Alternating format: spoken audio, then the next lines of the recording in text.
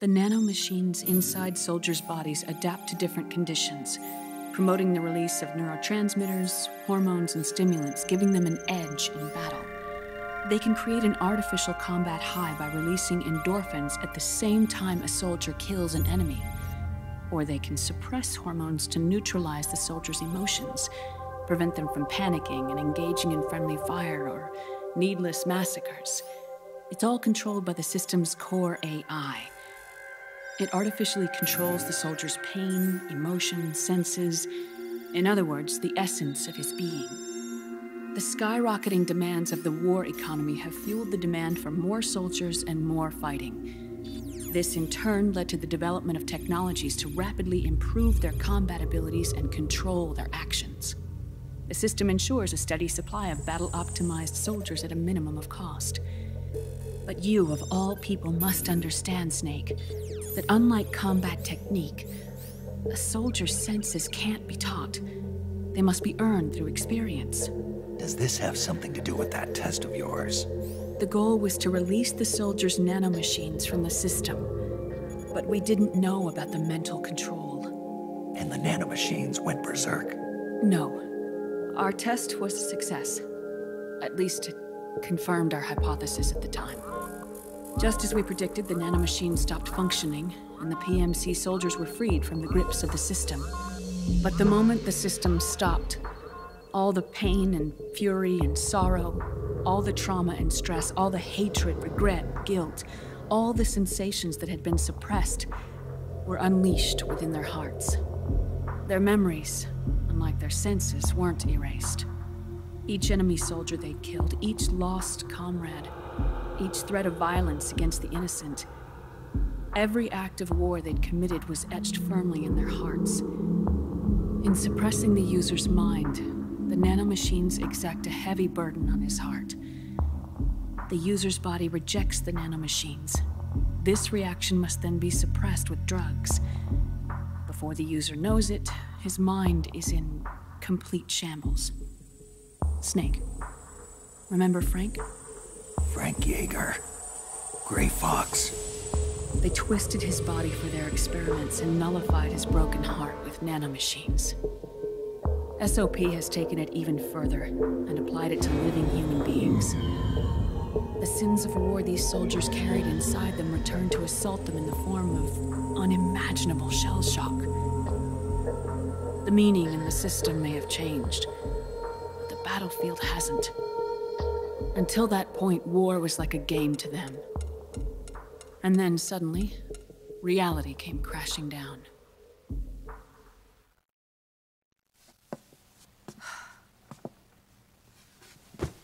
Ordinarily, our hearts are hardened through experience. Even the most grizzled veterans live with an inescapable guilt they've had to overcome bit by bit through the years. And even then, it never truly goes away. For a mind lacking that essential experience, it was simply too much to bear.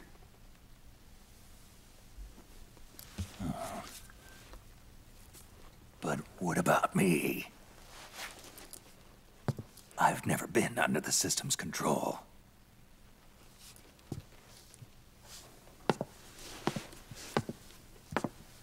That's why I want to examine your body. You need to know too.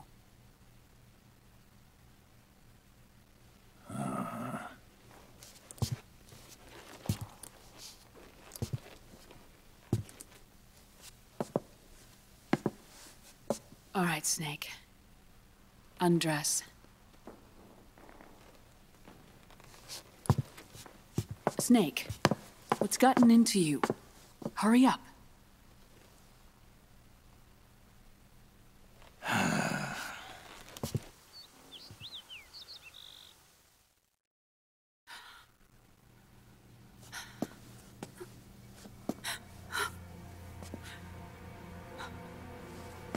Oh my God. Snake.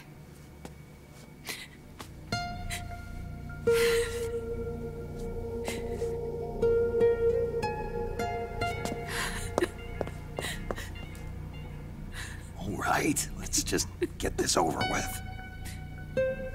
Yes. Of course. I'm sorry.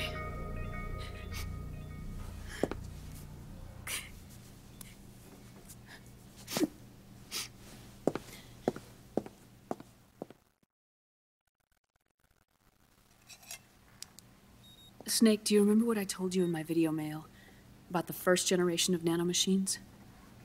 The ones you stuck me with at Moses. Yes. The nanomachines are recharged by your body heat. They won't stop functioning until they're all extracted. Or until you do.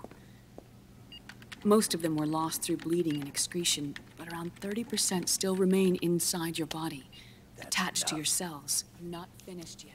The first generation were never ID registered, so they don't react in the same way as the SOP nanomachines. Ready? But they may be interfering with your body, and with your heart. So, does the aging have something to do with Fox die too? No. Your telomeres were intentionally set up to be short, regardless of the age of the original. One of the genes that inhibit reproduction and aging, the Klotho gene, was intentionally mutated as well. But more importantly, your chromosomes, like liquids, were provided with terminator genes to prevent them from making copies. Why? Your clones created for one purpose: war.